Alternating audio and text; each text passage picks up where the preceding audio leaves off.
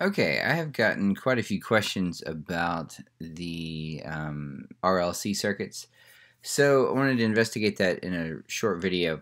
This is the formula for the oscillation frequency of an RLC circuit. Remember what this is.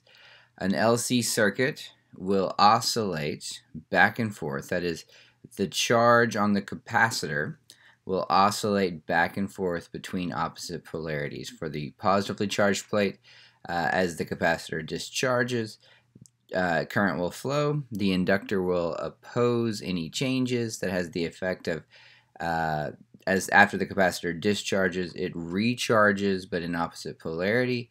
Then it discharges again and recharges in opposite polarity, and so on and so forth. So the positively charged plate keeps switching places. If one plate is positively charged after a certain amount of time, the other plate will be positively charged, and that keeps on going.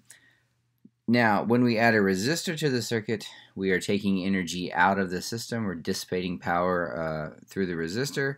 So we now have a damped oscillator. And so this is the oscillation frequency of a damped harmonic oscillator, or a damped RLC circuit. A damped harmonic oscillator looks very similar, but with different physical parameters. So we have three conditions.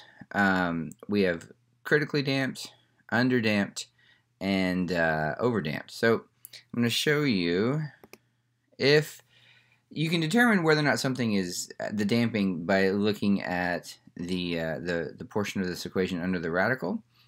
If the quantity 1 over LC is larger than quantity R over 2L squared, we have real solutions. Notice that will result in a positive number under the radical.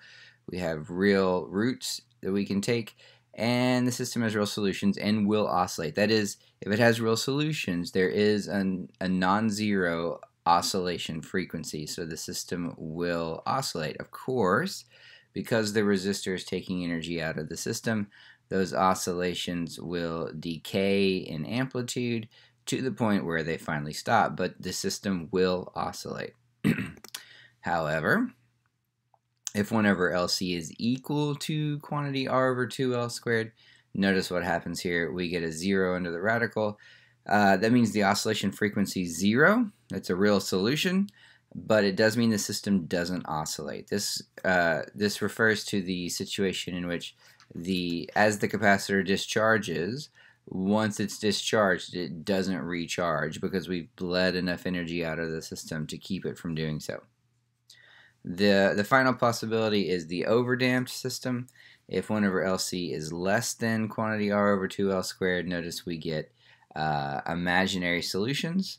No oscillations occur. In a mechanical system, this would be analogous to taking whatever is oscillating and drenching it in molasses. So there's a lot of resistive force. In the case of the discharging capacitor in an RLC circuit, this has the effect of the current will go to 0, but it actually goes to 0 a lot more slowly than it does in the normal RLC circuit. So to show you what this looks like, I have a video.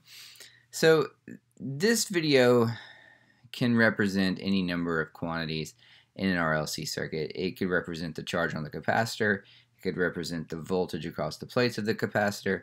It could represent the current flowing through the system.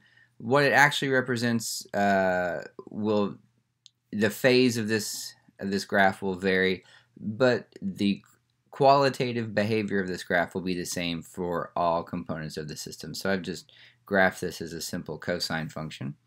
And so what you see is the oscillation frequency, which is decaying, or I should say the oscillations which are decaying, and I've drawn in the envelope.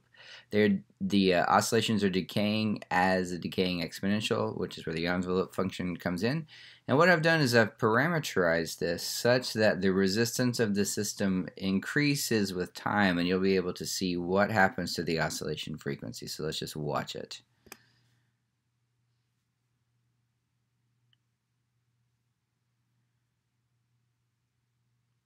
Alright, so we'll watch that again. and I'll talk through it. So right now it's oscillating. I said the oscillation frequency in the last slide. I shouldn't have said that. The oscillation frequency doesn't change.